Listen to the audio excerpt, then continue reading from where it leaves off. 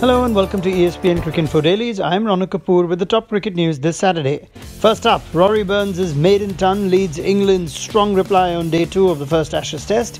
England pacer Mark Wood out for the remainder of the season. Andre Russell rules himself out of the India T20Is, and Sourav Ganguly expresses an interest in coaching Team India, but not just yet.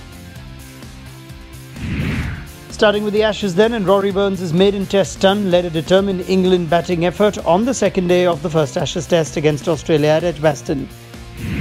The left-hand opener, playing his 8th match, struggled to get his innings together initially, but went on to finish strong by staying unbeaten on 125. England started day 2 of the Test at 10 without loss, but lost Jason Roy early in the day.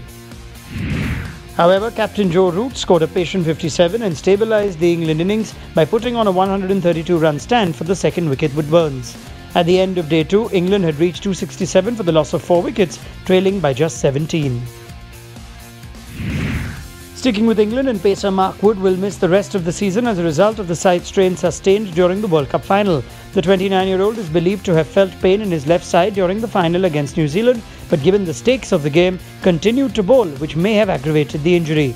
Wood will also undergo surgery on his right knee to clear up some excess cartilage.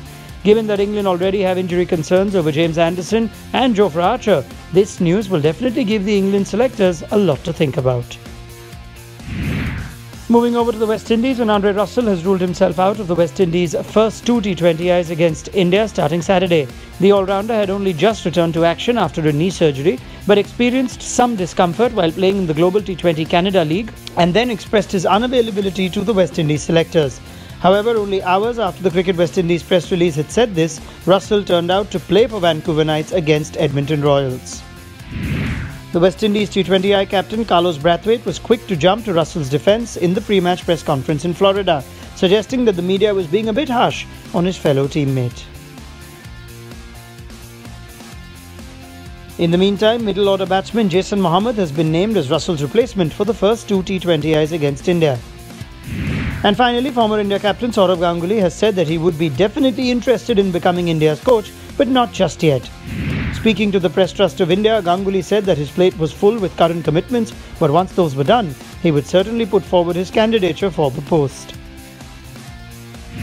The statement by Ganguly comes on the back of the BCCI having recently called for applications for the team's coaching staff, with the current coaching staff's contracts set to end after India's tour of the West Indies.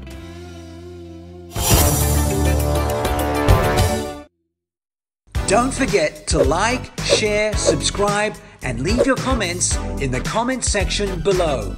Click on the bell icon for notifications.